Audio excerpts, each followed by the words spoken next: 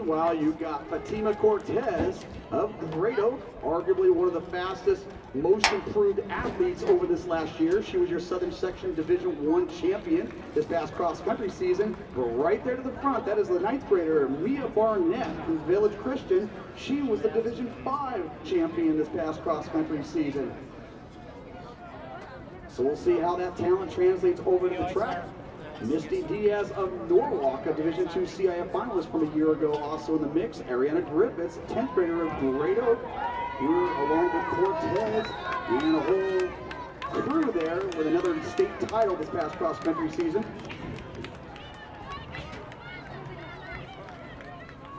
And that is Brown in the white top, taking the lead. She's also a very well-accomplished pole vaulter.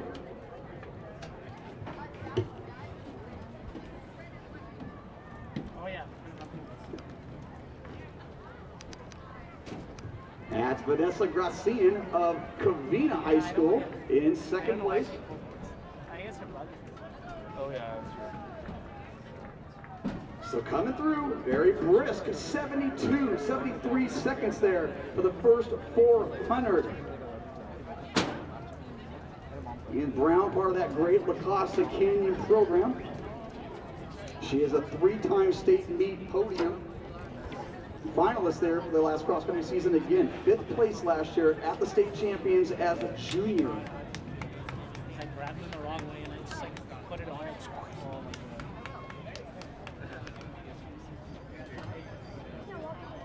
Sydney Wayne and Tori Gaitan, both representing Claremont and Great Oak, right there in that mix as well. So a very talented glimpse of what we're going to see here in the outdoor season for this 2018 campaign.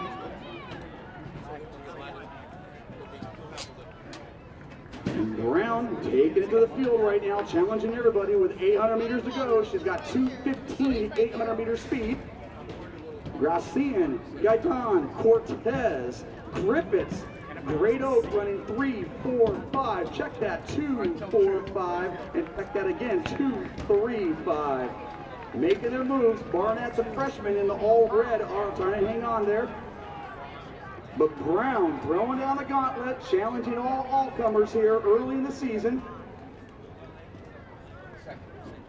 Right now, her fitness levels already indicate she is under 5 minutes for the full 1,600 meters, and with 600 meters to go, the Great Oak crew trying to come out and get her, try to chip into that lead that Brown continues to grow on here with about 400 or 500 meters to go. And that's Cortez.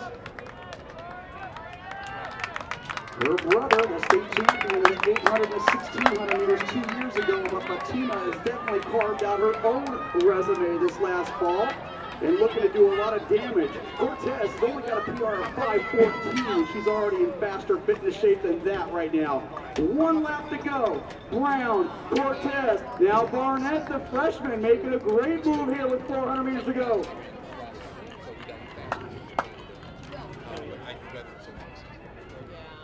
And Cortez, again, she is going to shatter every personal best that she set last year. 300 meters to go with Brown and Cortez. Both of them having brothers with very good, serious state meet resumes. Brown and Cortez makes a move with 200 meters to go. Can Brown answer? Barnett in 3rd place trying to hold on. Now that is Griffiths that has moved into 4th place from Great Oak. Gracian of Covina into 5th place. Right now, Fatima Cortez, just like we saw the past cross-country season, laying it down here 600 meters and not looking back. Brown doing the early pacing charge, and Cortez now sneaking it all up for the victory. 4:26, 4:27. Oh my folks, 4:30. Easily eclipsing the old state record. Diaz coming up big there for Norwalk for 2nd place. Brown for 3rd, Barnett for 4th, Guyton for 5th, Griffith for 6th. Very talented field here, folks. We're going to have a great 2018 outdoor season, as you just saw right there. 4:30.55. That is that sets the old meet record.